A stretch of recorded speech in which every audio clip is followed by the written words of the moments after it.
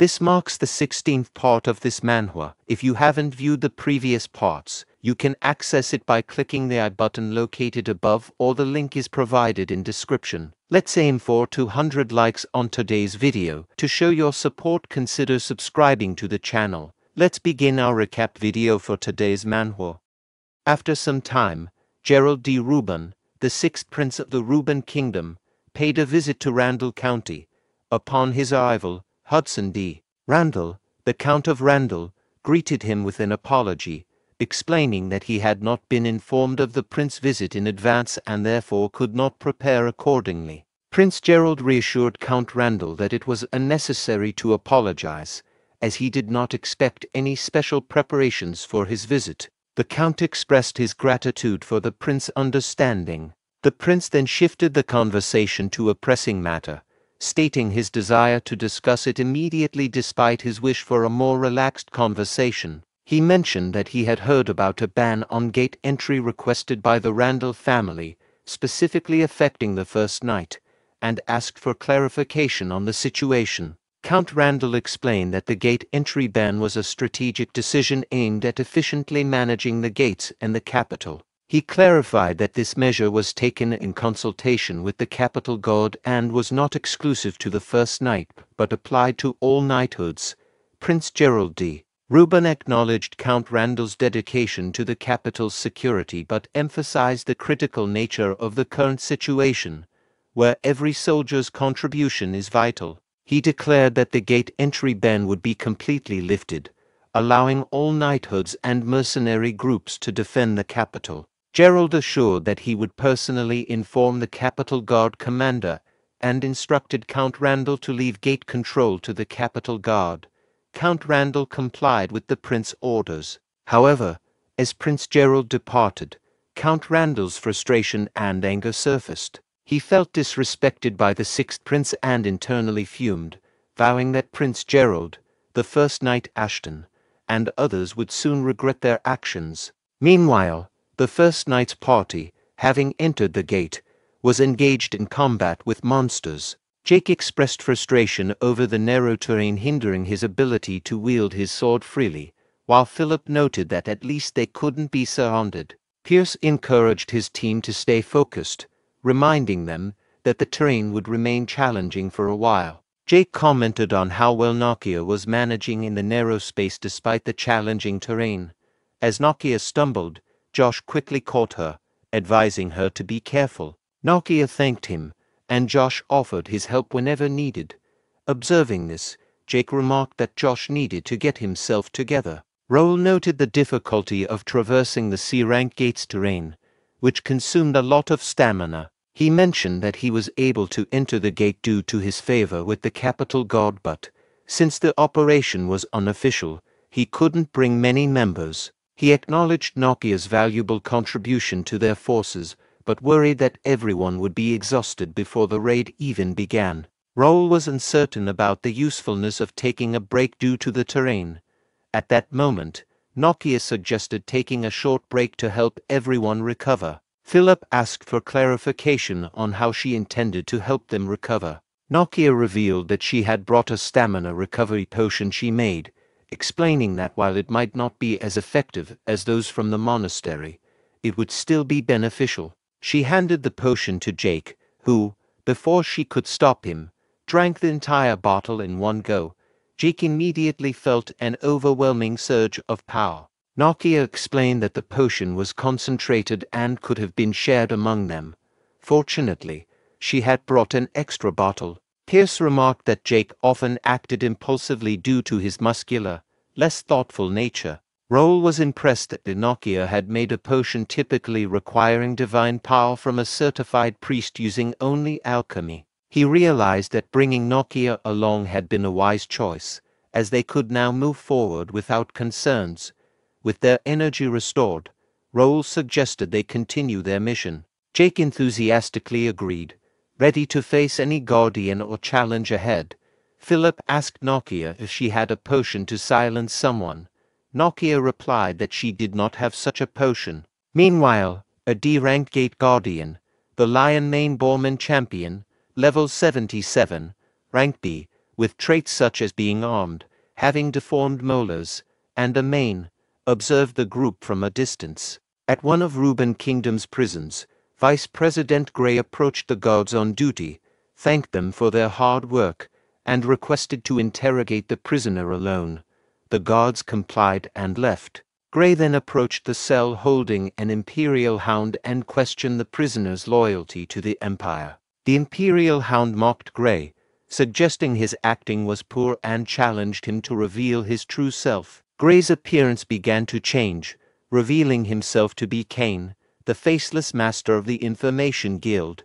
Acknowledging the Imperial Hound's skills, Kane admitted understanding why his guild had crumbled before them and prepared to start the interrogation. The Imperial Hound mocked Kane, dismissing his intention to conduct an interview and calling it a farce. He taunted Kane, suggesting that interrogation through threats or torture wouldn't yield any useful information. Kane sighed, acknowledging that while those methods might be tempting, he couldn't use them. He explained that he was no longer part of the Information Guild Wing of Freedom but had joined the First Knight, which followed strict rules against torture. The Imperial Hound laughed at the irony, ridiculing Kane for becoming a dog of a nobleman playing knight. He sarcastically encouraged Kane to try extracting information using the First Knight's methods, doubting their effectiveness and challenging him to follow through. Kane smiled and explained his approach, highlighting that First Knights do not use threats, torture, or coercion during interrogations. Instead, they use artifacts. He revealed an artifact that paralyzes the mind, compelling the subject to divulge information. With slight adjustments, it can also erase memories of the past few hours, ensuring the subject forgets the interrogation and their betrayal. Kane proposed this method as fair, as he would obtain the information without the Imperial Hound feeling guilty about betraying the Empire. He then asked the Imperial Hound about their final goal. The scene then shifted back to the gate, where Jake expressed frustration upon encountering a dungeon immediately after barely passing through the gorge. Confused by the gate's challenges, Nokia sought clarification from Raul. Raul explained that the dungeon had formed from the mana of the gate, and it appeared to still be in the process of forming. He warned that if the gate's rank rose to C, the terrain itself would undergo significant changes. Therefore, they needed to act swiftly. If they didn't defeat the Guardians soon, it could pose a serious threat. Josh raised concerns about the dungeon potentially engulfing the gate's terrain, which could lead to monsters of a much higher level pouring into the capital. Jake, understanding the urgency of the situation, urged Raul to proceed quickly, addressing him as master. Raul, however, found the timing and circumstances suspicious. He noted that such a challenging gate had appeared shortly before that incident. He reflected that gates of C rank or higher typically required significant time to conquer and that this dungeon seemed particularly formidable. He suspected that someone might be deliberately trying to tie down their knighthood to this gate, possibly as a distraction or trap. As Raul contemplated the suspicious timing of the gate's appearance, Jake interrupted his thoughts, addressing him as master and asking if there was a problem. Raul brushed it off, reassuring the group to take their time to scout the area and prepare thoroughly before entering. He emphasized the uncertainty of the unfolding situation and the need for ample preparation. All the members acknowledged Raul's instructions, expressing their understanding. Raul questioned himself, wondering if he was overthinking things. Despite his suspicions, he acknowledged that they couldn't leave the gate and decided to focus on breaking through it as quickly as possible. Meanwhile, from a distance, two figures observed them, who are Imperial Hounds. As the First Knights entered the dungeon, Josh held onto the magic lamp, while Jake remarking on the dungeon's size and eerie silence, speculating it might be due to its incomplete state. Pierce cautioned against dropping their guard, sensing a latent danger despite the apparent quietness. Josh asked Philip if dungeons typically looked like this and marveled at how such structures could form naturally. Philip explained that dungeons come in various types, with rune-type dungeons like the current one being larger. He described dungeons as formations created by a concentration of mana, allowing their shapes to change and potentially spawn monsters. Philip emphasized the unpredictability of dungeons and urged everyone to stay vigilant. Nokia, observing the environment, was fascinated by the pillars and the magical moss growing on them. She asked if she could collect samples, noting the moss's reputed magical properties. Josh remarked on Nokia's calm demeanor, contrasting it with their own nerves. Philip commented that Nokia's composure stemmed from her strength. Raul, meanwhile, noted the dungeon's unusual aspects. Despite its size and potential rank C growth, the perceived danger level was surprisingly low. He sensed an unnaturally rigid flow of mana, suggesting someone had artificially suppressed the dungeon's magical power. Josh then spotted something on the wall and alerted Raul. Raul swiftly turned down as Josh pointed out a magic circle engraved on the dungeon wall. Josh asked if dungeons naturally formed such things, prompting Nokia to identify it as a magic suppression spell. Raul wondered why such a spell would be present in this dungeon. Sensing something amiss, he immediately warned his knights to be cautious, suspecting a trap. Suddenly, a group of attackers descended upon them with swords drawn, forcing the first knights to dodge explosions. Jake voiced confusion over the sudden attack. Meanwhile, Imperial hounds blocked their path, with their leader acknowledging the knights' unexpected arrival and thanking them for making their infiltration easier. Seeing the Imperial hounds, Raul realized they had infiltrated the dungeon and likely suppressed its mana flow. He questioned their motives and swiftly drew his sword from his inventory, preparing to confront them and determined to uncover their plans. Gerald D. Reuben returned to Reuben Kingdom Palace and encountered his older brother, Herdian D. Reuben, the kingdom's third prince. Herdian reminded Gerald about the order to stay within the palace, questioning why he had ventured outside. Gerald explained that he had to discuss urgent matters with Count Randall regarding the gates, apologizing for not following the order. He acknowledged the necessity of facing the consequences and promised to inform the king himself. Herdian reassured Gerald that there was no need for immediate consequences, expressing confidence that their father, the king, would understand the urgency of the situation.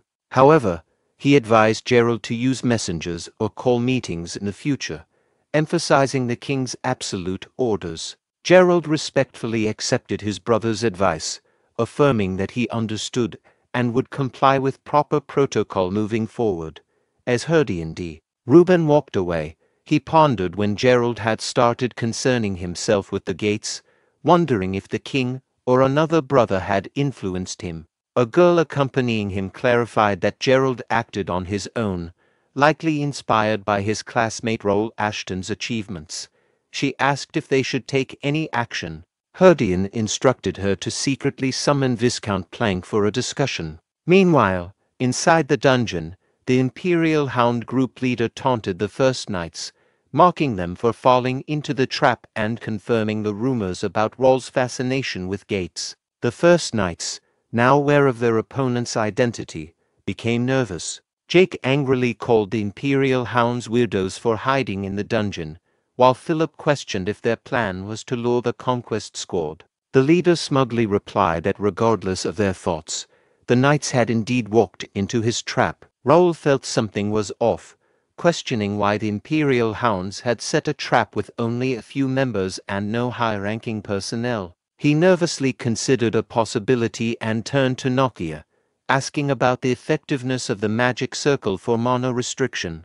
Nokia confirmed that it was a powerful high-class restriction spell, further enhanced by a dagger artifact in the center. Raul deduced that the magic circle had restricted the mana within the gate, causing the condensed mana to enhance the gate's rank.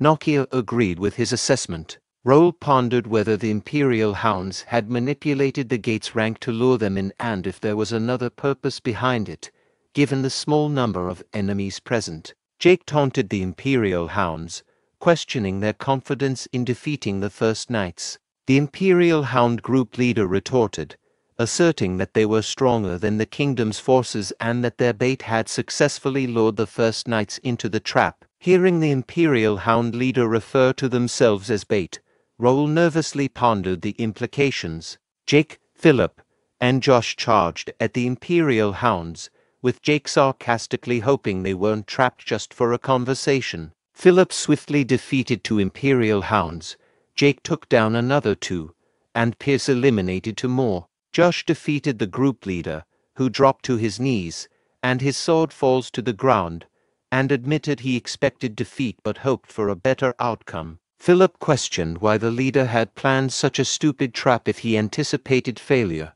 The leader cryptically replied that everything was going according to plan. Meanwhile, Nokia approached the magic circle and noticed another spell cast on the artifact, realizing there was more to the trap. As Nokia recognized the spell cast on the artifact, she started trembling. The Imperial Hound leader declared that they were not weak and that death was part of their plan, proclaiming their success for the Emperor. He then began to tremble and foam at the mouth. At that moment, the magic circle activated. Jake turned to Raul, asking what was happening, while Raul looked toward Nokia. Nokia explained that the artifact had a self-destruct spell chain. When the caster died, the restricted mana would be released, causing the condensed mana in the dungeon to go berserk. A loud noise echoed through the dungeon, causing everyone to turn towards it. Jake asked Raul about the noise, and Raul, feeling nervous, sensed something approaching from deep within the dungeon. Soon, they saw a large number of armored boars rushing toward them. Philip remarked on the gravity of the situation. Raul shouted that there were too many boars and ordered everyone to run and escape the gate. They followed Raul as he led them, urging them to run faster towards the gate's entrance, which he indicated was just past a set of stairs. Meanwhile, the gate guardian stood before the dungeon entrance, weapon in hand, blocking their escape route. At Reborn Kingdom Palace, Herdian D. Reborn, the kingdom's 3rd prince, apologized to Viscount Jerry D. Plank for the short notice and the difficulty of entering the palace secretly due to the king's order to restrict entry and exit. He emphasized the necessity of the meeting to prevent their plan from falling apart. Plank, the kingdom's financial director, reassured Herdian that it was his fault for causing concern. Herdian dismissed the formalities and directly asked about the execution of Plank's plan. Plank reminded Herdian of his initial advice about the need for patience to achieve his ambitions. Frustrated, Herdian expressed his unwillingness to wait any longer, having risked everything for the plan. Plank then shared that he was pleased to bring good news, finally delivering results that justified Herdian's patience. Herdian asked Plank what he meant by good news. Plank cryptically replied that Herdian would see the results of patience after tonight. Meanwhile, as Raul and his team ran towards the exit, Raul announced that the exit was visible but abruptly stopped as he noticed a monster blocking their path. Jake exclaimed in shock, asking what the monster was, while Philip speculated it might be the gate guardian. Raul, feeling nervous, wondered why the guardian was in that place. His thoughts were interrupted by a system window displaying an urgent quest: eliminate the gate guardian. Rank B objective: eliminate the gate guardian that appeared with the monster wave. Reward: 28,000 experience coins and a random B rank material box. Raul continued to think anxiously, lamenting the timing and realizing that if they could reach the valley, they could use the narrow path to escape the gate. He pondered if facing the gate guardian at the dungeon entrance was part of a larger plan, regretting his earlier arrogance. As they heard the approaching footsteps of armored boars from behind, Jake informed the group that they had caught up to them. Philip expressed concern to Raul, noting that they were likely to be surrounded soon. Raul, feeling the pressure, considered the elite guardian as a formidable raid monster that couldn't be quickly eliminated. He wondered about his options, realizing that using Regnator's power could potentially eradicate both the monsters and the guardian, but he was unsure about his ability to control it fully, which could endanger his companions. Noticing Raul's unease, Nokia took action by retrieving something from her pocket and bravely stepping forward to confront the armored boars. This unexpected move puzzled everyone, prompting Josh to inquire about her intentions. Meanwhile, Nokia revealed a bottle of potion and assured Raul that she would handle the monsters. She then commanded the knights to assist Raul in clearing a path forward. Raul, alarmed at Nokia's bold move to confront the approaching armored boars alone, shouted out to her, expressing concern that she couldn't handle them by herself. However, his surprise grew as he noticed the potion she carried. Reacting quickly, Raul instructed his knights to stay clear of Nokia and prevent the Guardian from reaching her, emphasizing that while it might not be the safest approach, they needed to trust Nokia's judgment. As Nokia began to use the potion, a mixture of potion and mana started to emit from the bottle. The armored boars closed in on her, poised to attack. Undeterred, Nokia began chanting in a language unfamiliar to the others. Soon, a powerful magic began to manifest, freezing the armored boars in their tracks. The knights and Raul alike were stunned by this display of magic.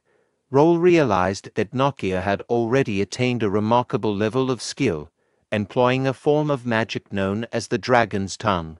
This ancient magic was considered the highest form below that of a god's, allowing her to wield draconic magic with incredible proficiency. This video comprises all the chapters released until today. The 16th part of this manhwa concludes here. The 17th part will be shared once there are at least 3 to 4 new chapters released. To show your support, consider subscribing to the channel. Catch you in the next episode.